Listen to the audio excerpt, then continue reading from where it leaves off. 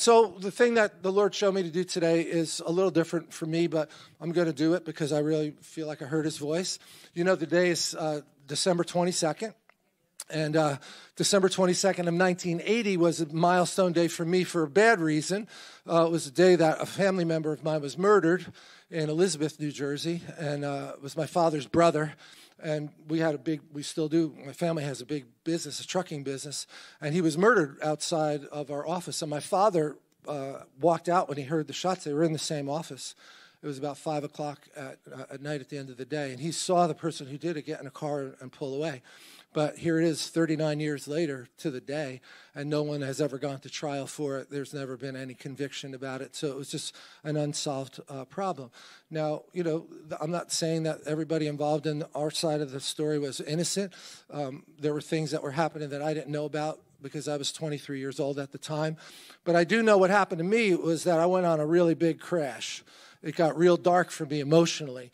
And, you know, when you're in a big family and there's a big family business, it's just things assumed that if you keep your act together and you work hard and you do what we ask you to do, you're going to work here too. And this business might be yours someday too if you pass those tests. So they're not just going to hand it to you because your name is Roselle. So up to that point, you know, I was doing well there. I had a college degree, and I was dating somebody. I wasn't a Christian. My mom had gotten saved in 1978, so this was 1980. So she had been Jesus freaking me, I called it. I said, what happened to you? You're a good Catholic. All you talk about is Jesus. What happened to all these other saints, Mary, St. Christopher, St. Anthony? Like, you used to tell me if I lost my keys, pray to that guy or pray to that guy. And now you're only talking about Jesus. You're a Jesus freak. Stop. And she would just leave tracts in the bathroom. Like, she had a total strategy that everywhere I looked, there was something with Jesus on it, everywhere. And she put a New Testament next to my bed. It had an orange cover. I'll never forget it. And she said, just read a chapter before you go to sleep at night. You know, she was relentless. Well, I had a friend that called her a bulldog because once she locked on, you could not get her to let go. She witnessed to my father for 25 years, and he had a really bad temper, and he used to lose his temper really bad, and she would just back off for a little while. A lot of you knew my mother, so you know, like, if she locks on to something, you're not getting out of that thing. She's not letting go, and she wouldn't let go. It took 25 years, and in the car riding down to the shore one day, he accepted the Lord before he died. So it's never too late. It's amazing, right?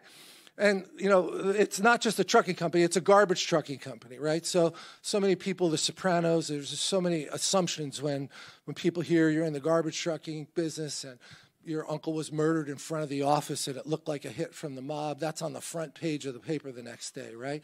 Now, you might think I knew what was going on. I really didn't. I just knew when I got up at 4:30 and I had to be to the office by 5, my uncles, who were the owners of the business, were already on the radio.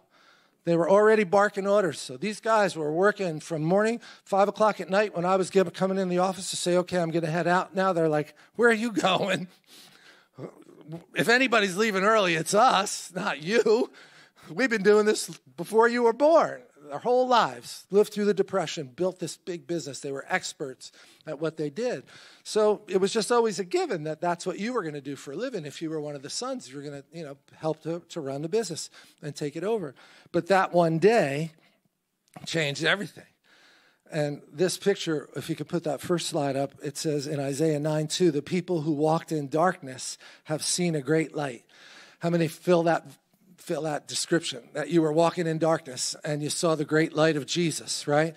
And I don't mean to say anything bad about any other churches, but it wasn't about religion. That's not what changed me and got me to see the light. It was understanding that you can have a personal relationship with Jesus, and that didn't just automatically happen if you go inside a church. That you have to confess with your mouth. You have to believe in your heart and confess with your mouth that Jesus Christ is Lord and turn away from that old sinful style. But the whole world was putting emphasis was on sin. In my world of growing up, I was a football player. I was playing music in a rock band. And, every party, you got invited to all the parties. It was all just decadence and sin. And the words of the songs just were blatant about it, right? Like nobody was even trying to hide the fact that we were involved in sin. And yet I didn't have any counterbalancing worldview, we would say now. You mean there's another way to live? Like, isn't this what everybody wants to do? Like, I used to get up and play in the bar, and all of a sudden when I come off from performing on a stage, not an altar, it was a stage, all of a sudden you're Joe Popular now because you sing and you play the guitar. Just watch the old Beatles clips, and the girls are acting goofy, screaming their heads off. They didn't quite do that with me, but it was better than being just Joe from Idaho at the bar. When they knew you were in the band, something changed. It's the devil. It's a trap. So you're traveling on this path that you think you're going to go on, and in 1 minute, in one day, everything changes. And it gets real dark, and that's where I was. It was just really dark.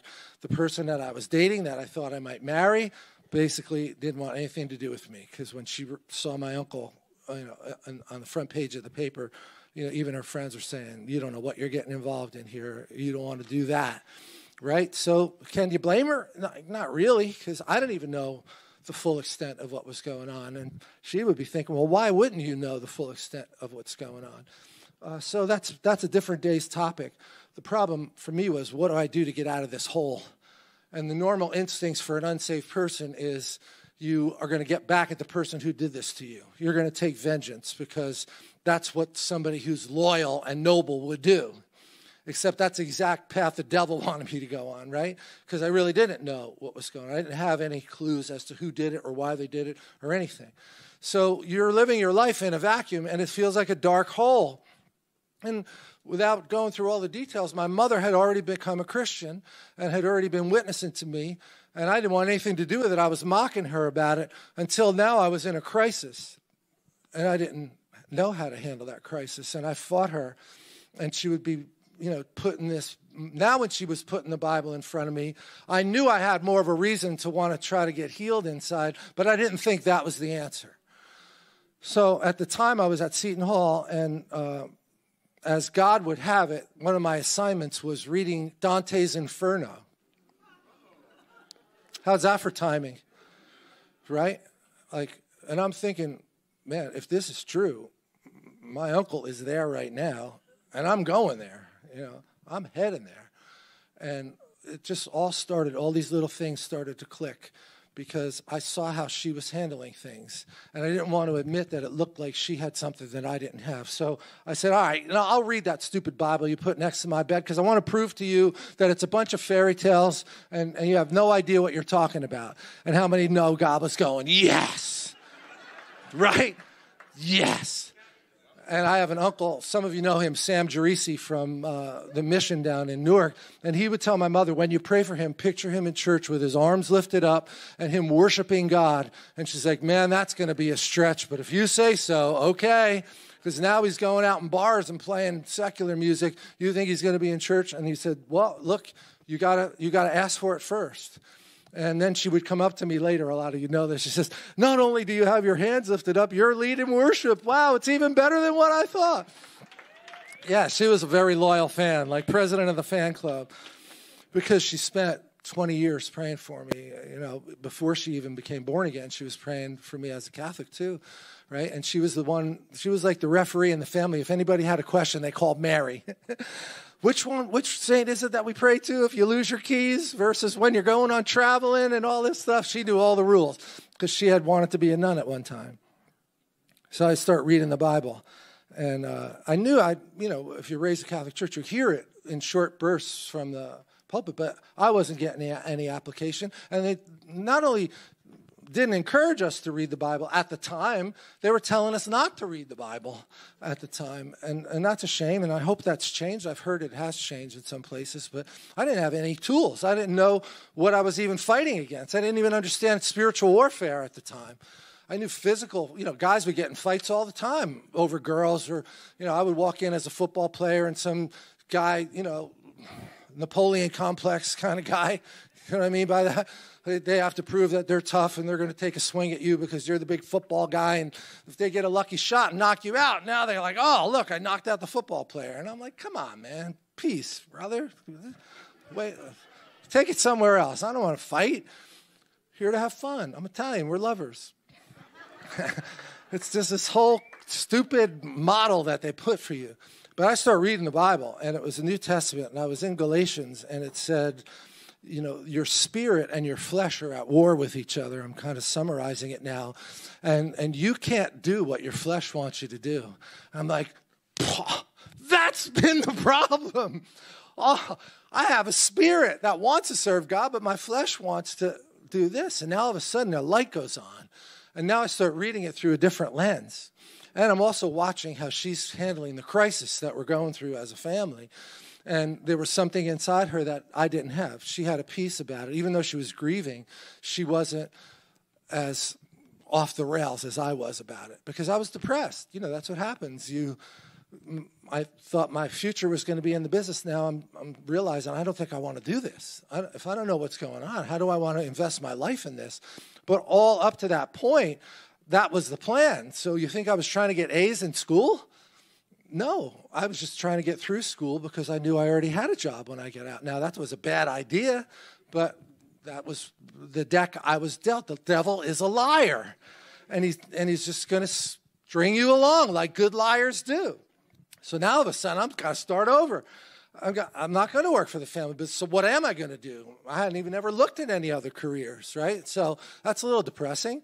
And then the girl that you thought you were going to marry doesn't even want to talk to you anymore for nothing you did. So strike two. And now she's telling me, my mother, that I'm going to have to start living by these rules, which means I won't even have any friends anymore. So I did get saved, and I went and saw my friends, and they thought I was what they call a narc. Anybody know what a narc is? Somebody that gets arrested and turns state's evidence and then goes undercover back in with the friends and doesn't tell them they got arrested. And they're like, there's no way he's straight. So he must have got busted and just not told us. And now he wants to get evidence on us. So they wouldn't even want to talk to me. It's really quite a trap the devil set, isn't it? And the main thing that got me was her peace. That, like, through the process, there was a supernatural peace on her that I wanted so bad that I couldn't describe to you with language, but I could identify it when I saw it. Because I knew she was grieving, but yet I knew there was another tool in her toolbox that I didn't have. And I was getting in fights. I mean, really, that was not my personality, not my temperament. Some guy pulled a knife on me in a bar because I beat up his friend, and he was going to... And it's just going in the total wrong direction. You're doing more drugs now to medicate your pain because you don't know what to do, which makes you do dumber things than you were even doing before. And, you know, the police don't care. If you do something dumb, you get arrested for that. Thankfully, I didn't, but, man, I can't say I should not have gotten arrested for the dumb things I was doing, but it was the grace of God. That's what he does. So even if you're in darkness, you can look out that tunnel. I don't know if you could see her. She's down in the right little corner there, that little black head. And that's how I felt. Like when I saw that there might be an answer, it felt like I was in a dark hole, and all of a sudden the light started to shine. And I had to look at myself in the mirror and say, are you willing to walk away from the lifestyle that you've been living for all these years? And you look at yourself back from the mirror and go, well, how's it been going for you so far? And the answer was bankrupt, terrible. People wanting to kill me for beating up their friend. I was never somebody who fought before, but part of that depression and swirling down was that you don't know what to do. So violence is one of the options to take out that pain that you're feeling on the inside. So it was New Year's Eve, actually, in 1982. The last day of New Year's Eve, I was out with my friends and partying, which is what people do on New Year's Eve, as you know. And I wasn't really enjoying it. Like, the Lord had been on my trail to try to, get me to change. And all of a sudden, the things that I was liking, I wasn't liking anymore. And my mother came in my bedroom because I was sleeping late because I had a hangover from New Year's Eve. And she comes in with the vacuum. I'm sleeping in bed. She opens up the curtains. Bright, sunny day outside. It's like 10 o'clock in the morning. She comes in with the vacuum. Like, oh, got the headache from drinking. And she's like, get up, get out of bed. What are you? You're a bum. Come on, get up. She wasn't normally like that either. You can't sleep all day. And I go in the kitchen, and there's a guy named David Toma, who was a preacher on the just conveniently turned to that station when I walked in, and he's looking into the camera, and he's saying, go ahead, smoke another joint. That joint you smoked last night was like a nail in your coffin. And the drinks and the drug use, you're slowly killing yourself. And I'm in the kitchen like, oh, man, like, busted. He's talking to me. He had been a police officer, too. The show Beretta actually was after this guy in real life. He was that guy. And he became a fired-up evangelist preacher. And just right there at the kitchen table with the toast and the eggs and everything, you know, I'm like, I surrender, God. I can't do this anymore. And I was willing to walk away from that mess.